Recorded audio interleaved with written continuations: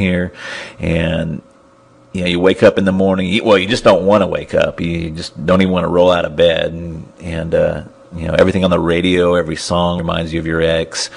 You go to work and you drive by all the places you used to eat and used to go to, and it's so tough to not do the wrong things because we're so emotional.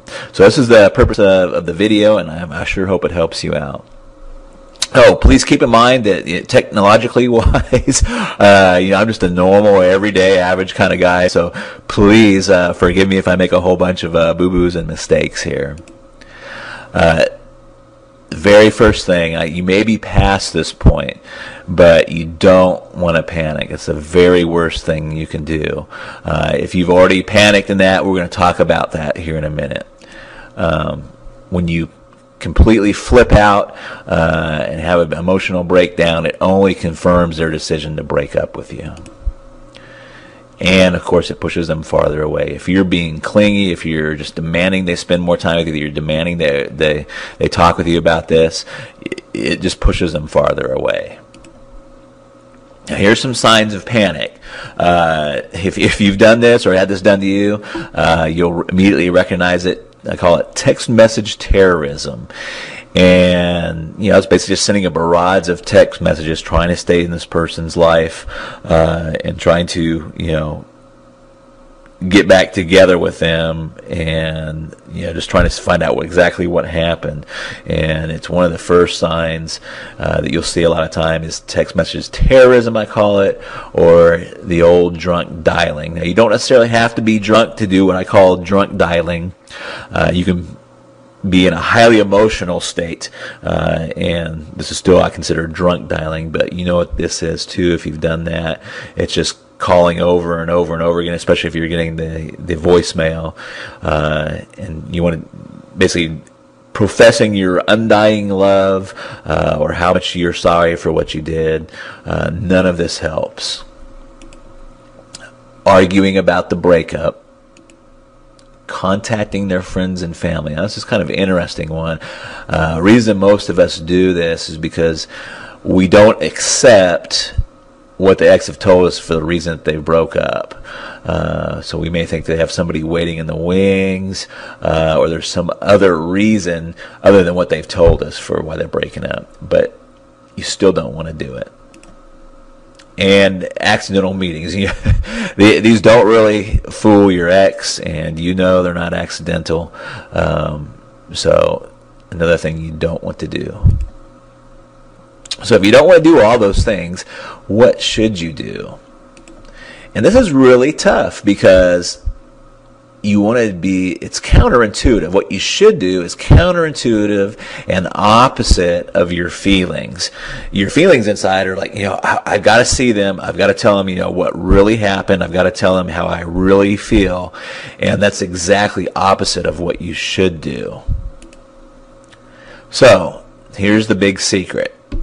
For right now, you want to agree with the breakup. That's right. You just calm, you're cool, and you agree with the breakup.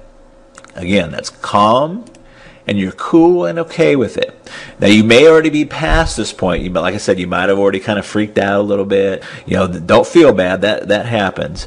But if you run into them again or see their friends or family, you now want to be calm, cool, and okay with the breakup.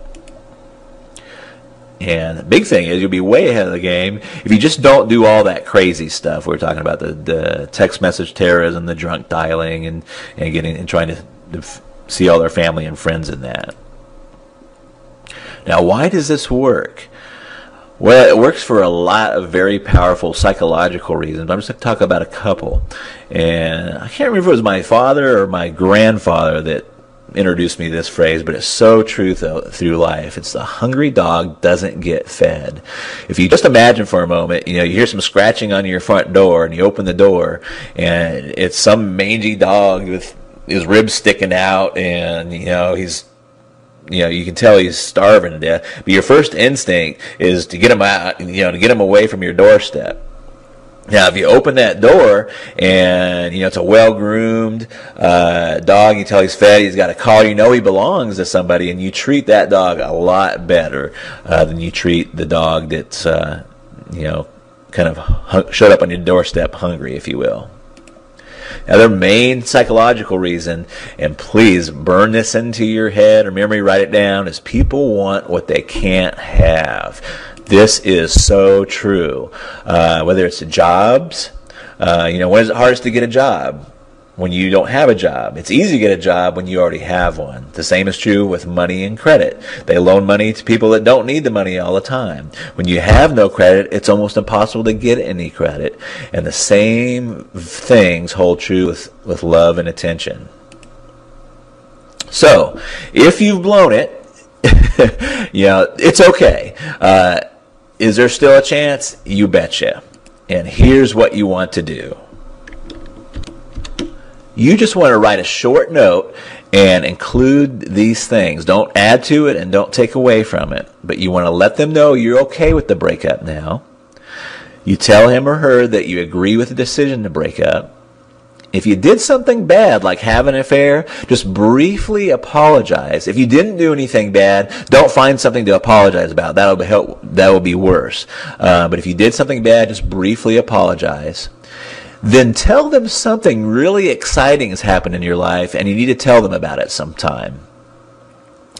Let them know that you want to give them some time to themselves for now, and then close by saying, maybe at some point we can be friends. And remember, you want to be calm, and you want to have a cool tone. If you'd like a little example of this letter, just hang out for a second, and I'll give you a little example where you can get a little example. But this sets the stage for your next moves.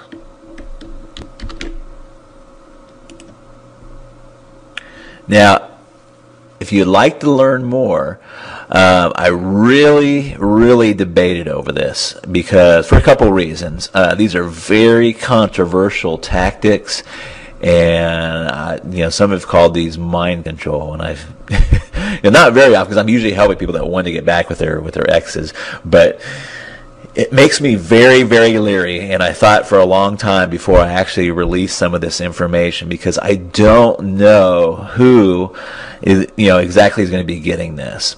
I'm assuming that you're an average, well-meaning individual and that you're trying to get back with your ex with good intentions. So I just want to say that this is not for stalkers. It's not to be used for any kind of revenge. Don't try to get back together with them and just to break up with them or break their hearts. And I'm just going to throw a blanket out there. It's not for cuckoos, crazies, or weirdos.